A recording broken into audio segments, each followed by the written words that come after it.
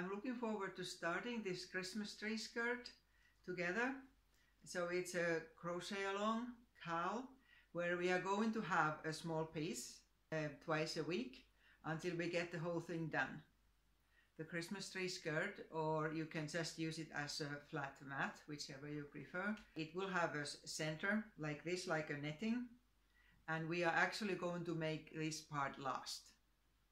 And around the center we will have like wedges, pieces like this here, and there will be 12 of these.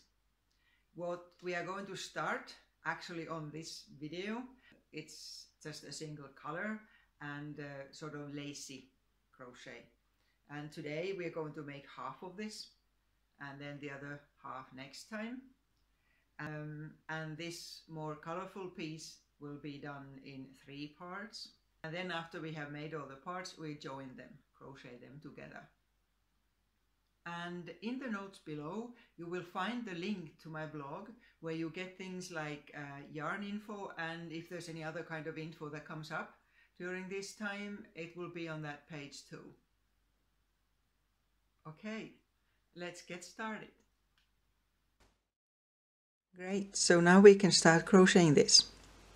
Today on this video we will make half of this here piece. So and then the next video will have the rest of that. And as we were talking, you will need 6 of these pieces.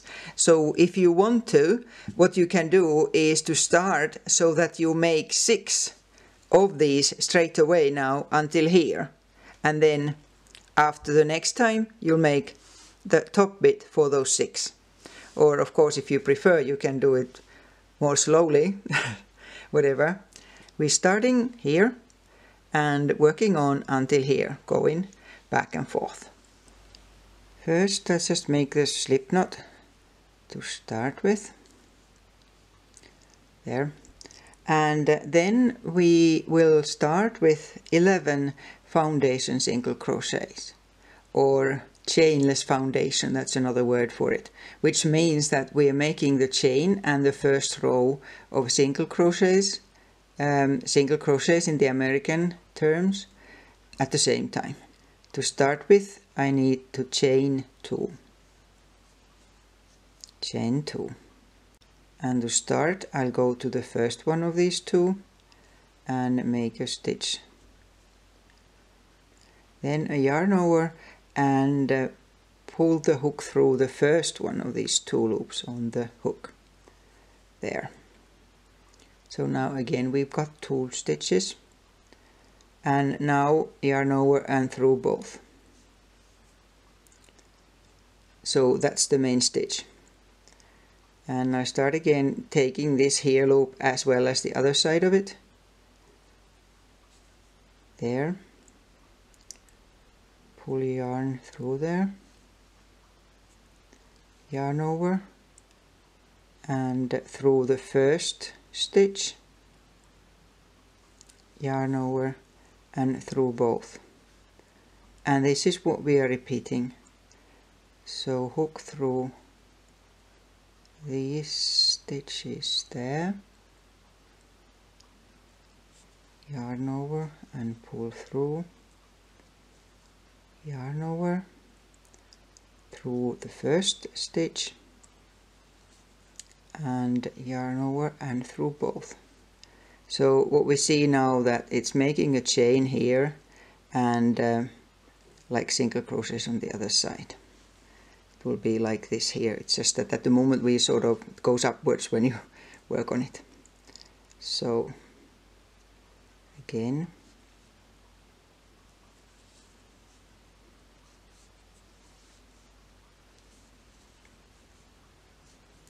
like this, and then you keep going until you have 11 stitches here. Now we have 4. 1, 2, 3, 4. Then chain 3 and turn. And now we are making this group of stitches into the first one of these stitches on the previous row, and that will be the same at the start of each row. a double crochet using American terms into the same stitch where that chain started, first stitch. Another one.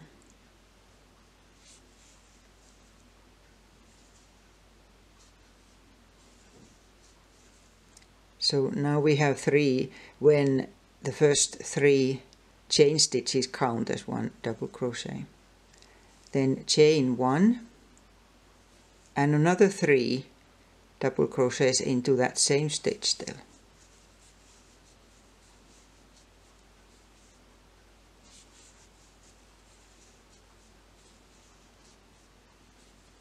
Always into the same stitch.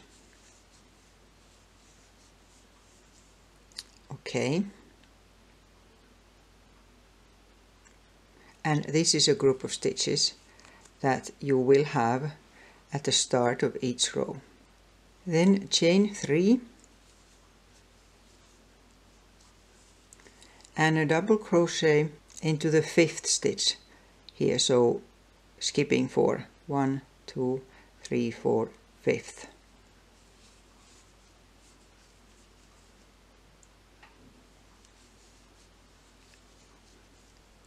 And chain 3 again and a double crochet into the same stitch as the previous one.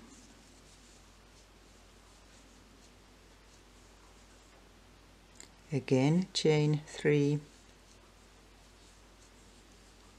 and this same group of stitches at the other end of this, so again skipping 4, 1, 2, 3, 4 into the last one.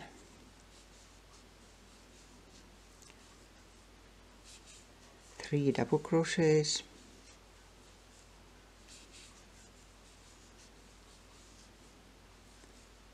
chain 1 and 3 double crochets.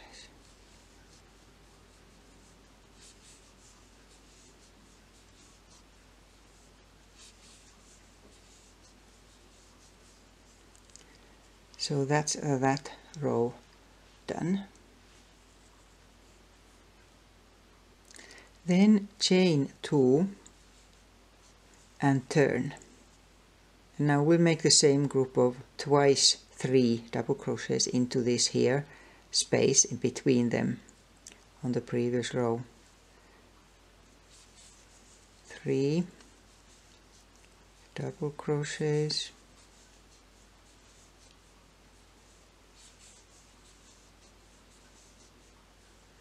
and chain 1 between the group of 3 and another group of 3.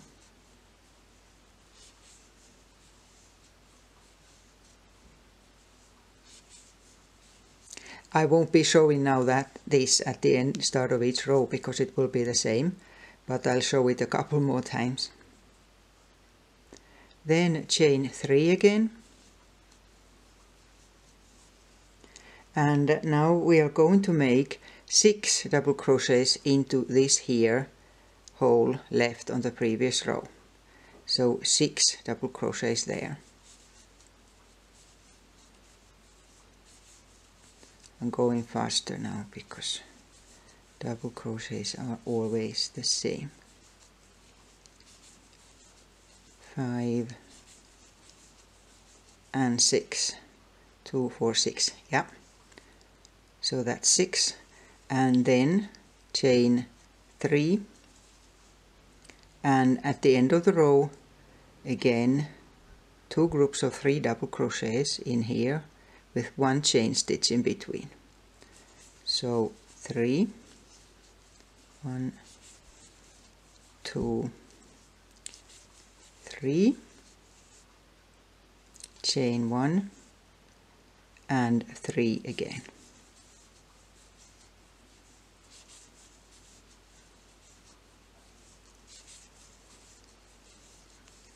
And this is a thing that you will be making at the end of each row.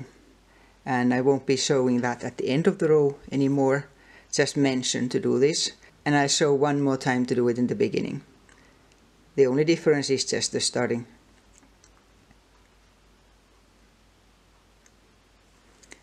chain 2. You always chain 2 before turning. And here again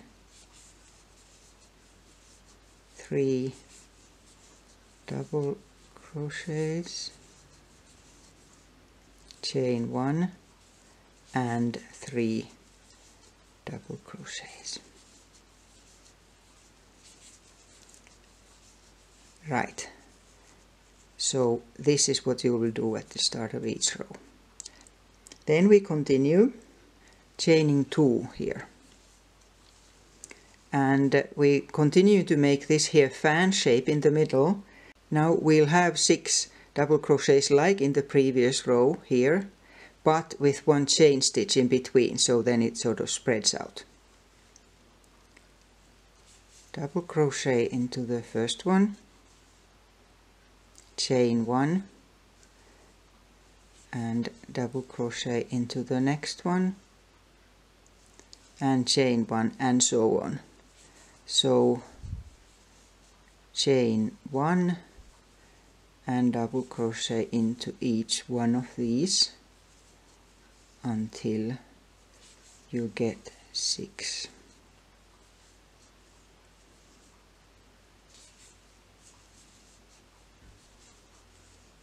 There, so as you can see, it sort of spreads out now. 1, 2, 3, 4, 5, 6. And again chain 2 and then make this group at the end. There's those done, and then you chain 2 and do the same on the next row. So on this row we continue this here fan. You chain 1 this time, and then we make a double crochet into each of the double crochets on the last row plus into the gaps in between. So a double crochet here and into the gap between the 2 double crochets on that row, then again into the top of that one and in between, and so on until the end of the row. This will give us altogether 11 double crochets for the fan.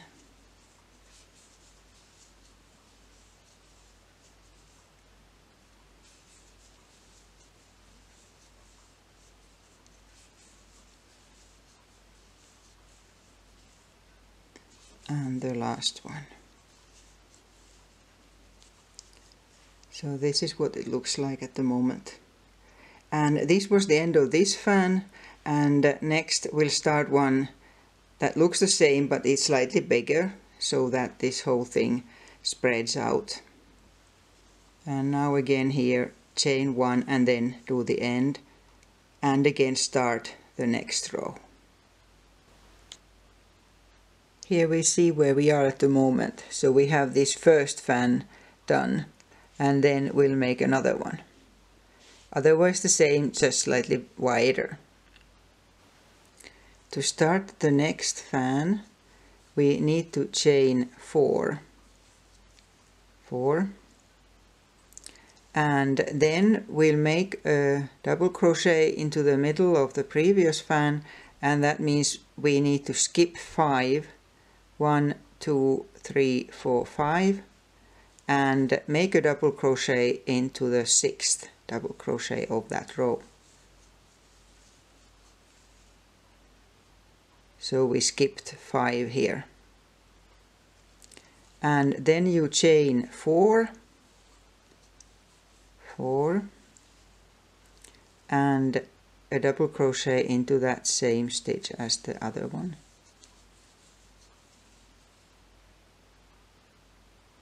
And then again chain 4, and then do the end and the start of the next row. And now we will make 8 double crochets into that there loop, and to get there first chain 3, and then 8 double crochets without any chain stitches in between. 1, 2, 3, 4, 5, 6, 7 and 8, and again chain 3 and do the end of the row and the start of the next row. Looks like this. And to continue, I'm chaining 2 just, and then a row with a double crochet into the top of the first double crochet on the previous row, and chain 1 and double crochet into the next one, and so on. So always one chain stitch in between until you get to the end. So just every one so that it spreads out a little. Chain stitch in between.